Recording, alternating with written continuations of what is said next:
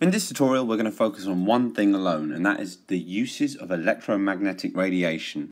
So the one and only aim is describe some uses of the different types of EM radiation. Whether you're higher or foundation, you will need to know this. At a slightly more sophisticated level, you should be able to describe how different frequencies of radiation affect matter in different ways. So to help you understand that, you might have seen in certain cartoons that you sometimes get an opera singer singing very high, very loud, and glass and windows shatter around them. This, believe it or not, is entirely possible, and actually has been accomplished. You see, matter is made of molecules or particles, atoms, and all of these particles vibrate slightly. They have their own frequency.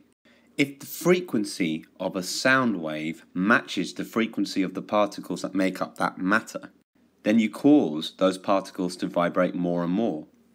So a high-pitched sound, in other words a high-frequency sound, can cause particles in glass to vibrate until the glass shatters.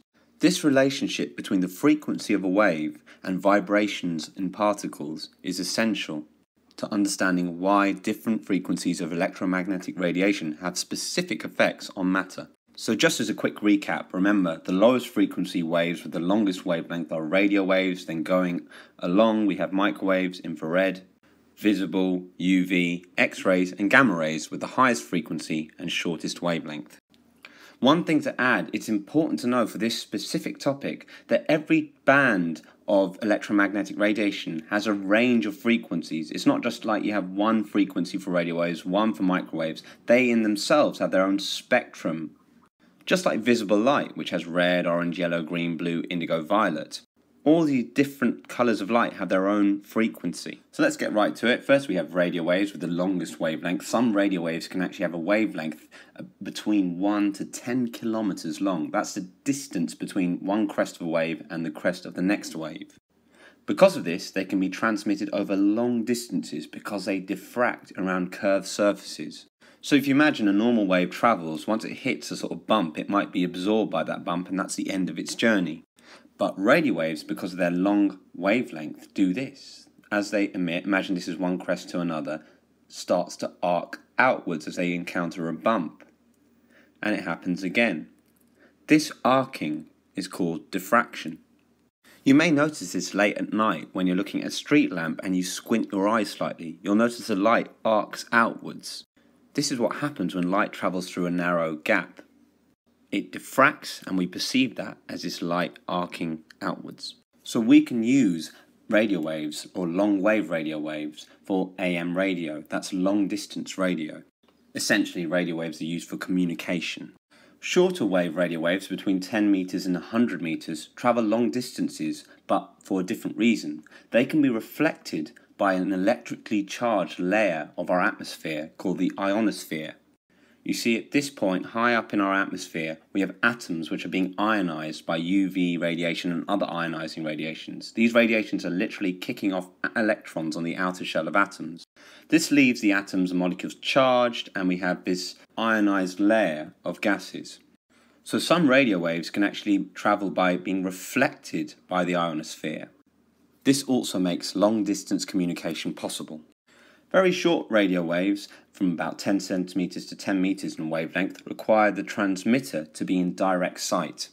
Examples of this are TV and FM radio. I was brought up in London. I remember whenever we went on long-distance car journeys, I noticed that Capital radio station FM would basically cut out when we started leaving London, but other radio stations, AM radio, would still be with us. And that's because FM radio, the frequency at which it's broadcast, can only travel certain distances and it needs a direct line of sight to the transmitter. It can't do the whole diffracting round hills thing. Next up we have microwaves, which can also be used for communication. In fact, you could easily argue that microwaves are part of the radio wave spectrum. Some wavelengths are used for satellite communication, for example for satellite TV, and mobile phone communication, which I'm sure you're all very aware of and love and depend on relentlessly. So what's special about microwaves is that they can pass through the watery atmosphere and reach satellites which transmit the signal back. So here you can see the watery layer of the atmosphere, and microwaves can actually penetrate this and reach satellites which transfer the wave back to Earth.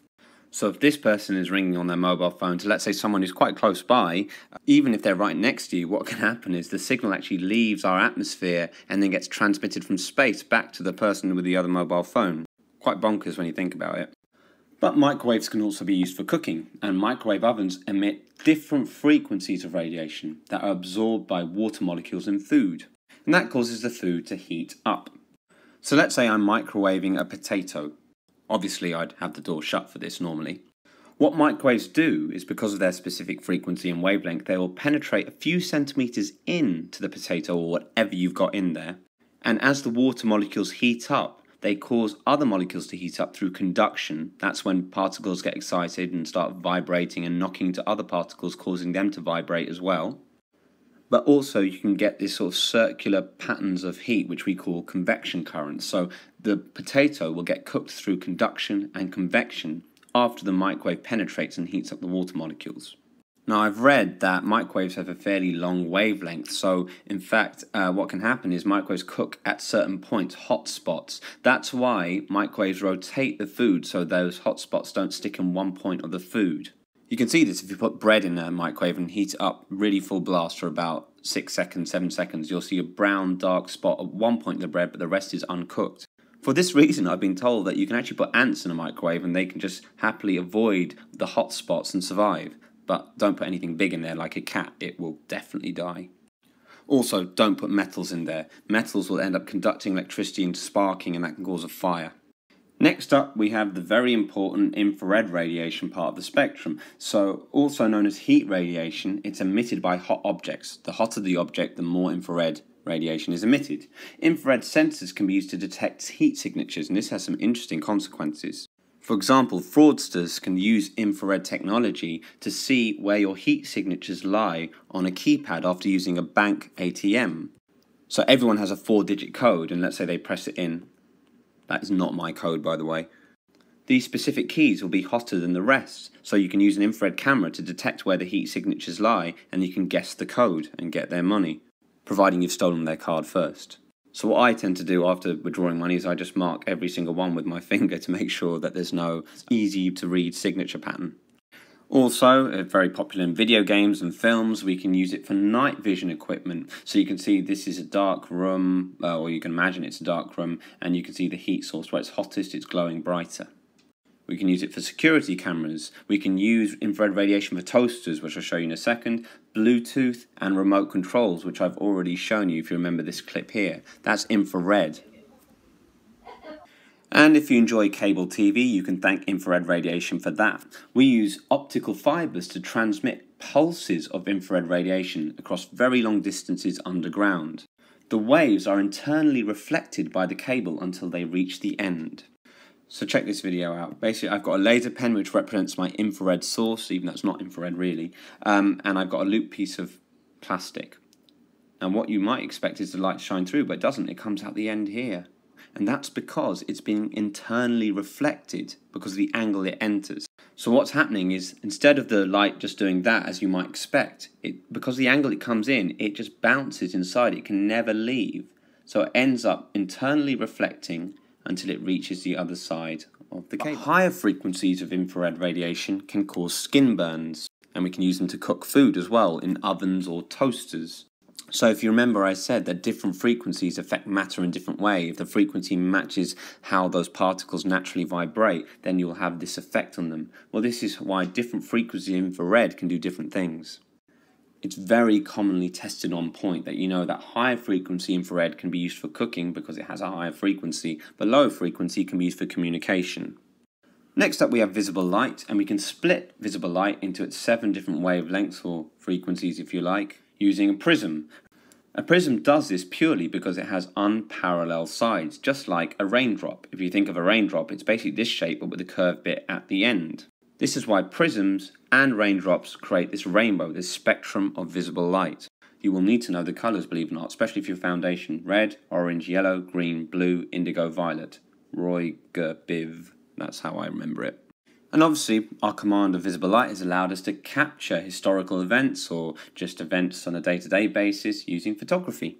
So you probably know that cameras capture images on film at the back of the camera, but in front of the film you have a part of the camera called the shutter. Now this basically raises and lowers to block and allow light through to interact with the film.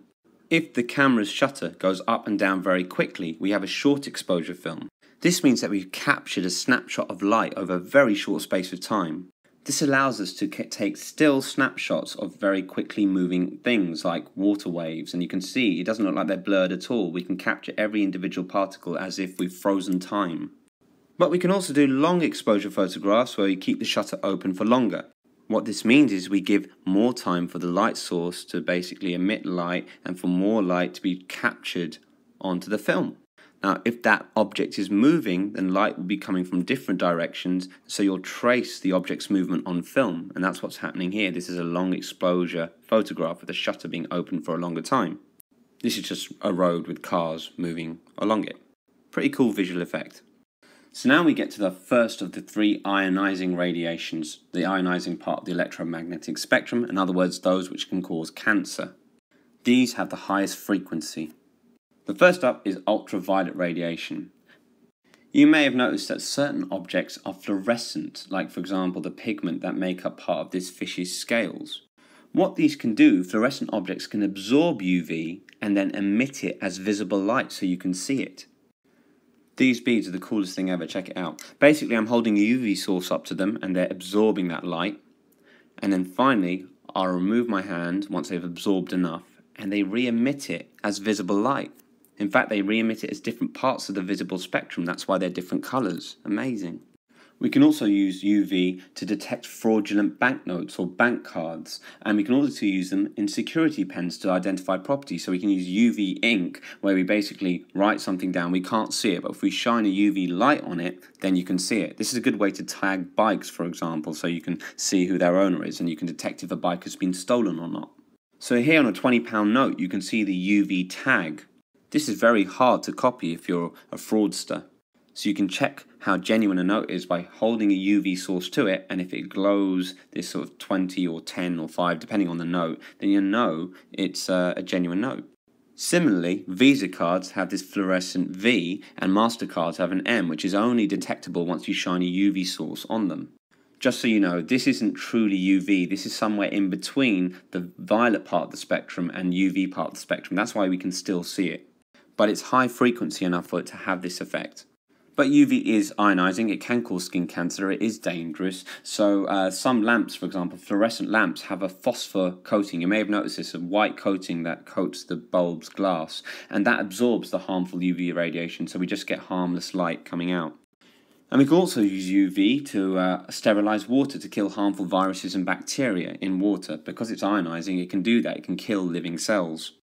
X-rays are the next type of ionizing radiation, more ionizing than UV, more dangerous to us. You can actually take X-ray photographs to check for bone abnormalities, to check, for example, the bone's not fractured or broken, or even dental surgery, so for example for wisdom teeth that might not be growing properly. Now I kid you not, when I was a kid, they used to use X-rays to measure your shoe size. You literally went into a shoe shop, and you'd stick your foot underneath an X-ray emitter and they'd basically fire X-rays at your feet to get a picture of your foot inside the shoe so you can see how far your bone comes up to the shoe. It just really shows our ignorance through time. But I've survived it because the dose is always very low. So let's say you're getting a chest X-ray. The radiographer would stand behind a LED screen to make sure that they're not being affected by X-rays. Obviously, they work with them on a day-to-day basis, so even though the dose is low, you don't want constant exposure to X-rays. They're always behind a LED screen. X-rays are then emitted at the chest, and what happens as they go through, denser materials such as bone absorb the X-rays, whereas less dense material like flesh allow X-rays to pass through. Where the X-rays contact the film on the screen, the film darkens. So what you're really getting is a picture of the shadow of the bone, although the shadow here is light, not dark. Airport security can also use low-level X-rays to scan luggage and look for suspicious objects. This is just an X-ray picture of a TV. But you can imagine much the same a bomb might work. You could see circuitry and sort of metal components. Also metal objects like knives and so on, which basically are dense materials, so X-rays get absorbed by them and you can again get the shadow of the metal dense objects. So finally, the most ionizing of the radiations is gamma radiation. High doses can kill all living cells, and for that reason they can be used to treat cancer as well as cause cancer.